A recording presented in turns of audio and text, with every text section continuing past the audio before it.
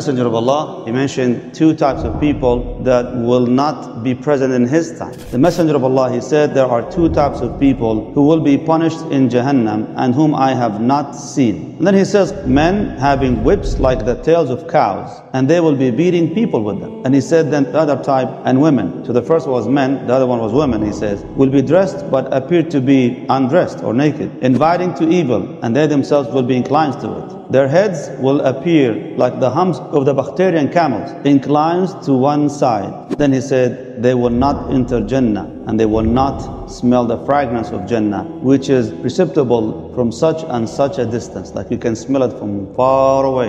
Rasulullah ﷺ has given us one of those prophecies about the future. He is warning us, don't be like these people. Men, they will be holding in their hands whips like the tails of cows. Riot police, for example. They're holding with their sticks in their hands, whips in their hands, some of them actually electrocuted as well too. And he says, they beat the people with that stuff. Now when the ulama, they said, these people, they're doing it unjustly. They're just being supportive of tyranny. Imam al-Nawawi, who lived 900 years ago, he said that these are those who work for the police. And he's basically speaking about a specific category of people that are unfortunately known to be more of a militia. They're not necessarily part of the force itself, but they're always used against the people to instigate. Because these are ruthless people, have no rahmah, no order, no system, just throw them in the streets and do whatever you want to do. In the past few years, we've seen a lot of that stuff in the Muslim world, unfortunately. So the Prophet ﷺ is saying that these are the people are condemned to Jahannam, because supportive of tyranny and supportive of injustice. And then he says, and women, they're dressed, but they don't appear to be well dressed. Now, I don't know what time in the history of mankind that this particular description can be so evident than our time. It's across the globe at almost every level,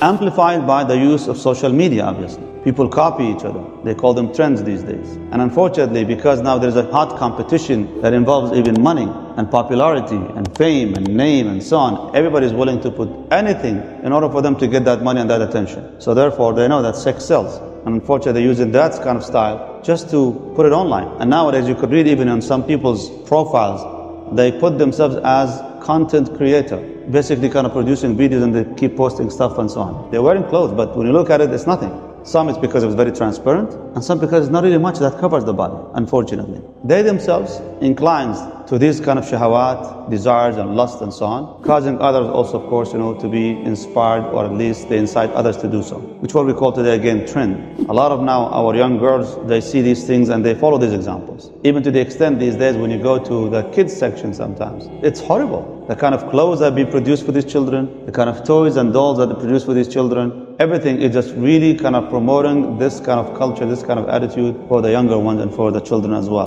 One particular description about the hairstyle. Maybe it doesn't exist today anymore, but there was a time, I think it was maybe sometime in the 1960s or probably even 70s, when the hairstyle was that women put their hair all the way up and it becomes a competition who has it actually even higher. And that's what the Prophet was describing in this hadith. He says, they just appear like the humps of the Bactrian camels. They exist in Asia. And those are the camels that actually have two humps usually. And as they move, they gonna sway right and left. That's the description that the Prophet ﷺ gave to their hairs and their heads. Even the hijab these days, unfortunately, I've seen something where the ladies, they put their hair up and they put some sort of like a plastic cup or whatever that is to even push the hijab higher over their heads. That falls in the same category. They are not going to be able to enter Jannah. Like deliberately doing that to cause this fitna for themselves and other people, they will not enter Jannah. Another hadith, the Prophet ﷺ says, you can smell Jannah from the distance of 500 years. But these people, unfortunately, they will not be able to have that pleasure of having the scent of Jannah.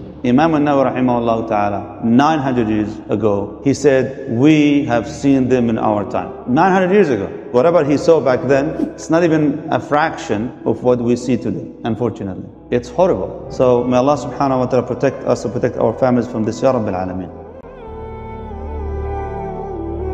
Assalamu alaikum. Islamic Motivation Deen Zone and Deen Zone Bangla is our official channel.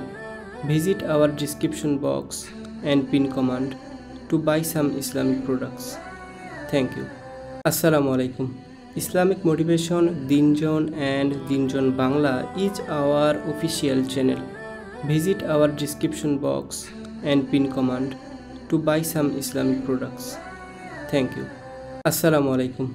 Islamic Motivation Deen Zone and Deen Zone Bangla is our official channel. Visit our description box and pin command to buy some Islamic products. Thank you. Assalamu alaikum. Islamic Motivation Deen and Deen Bangla is our official channel. Visit our description box and pin command to buy some Islamic products. Thank you.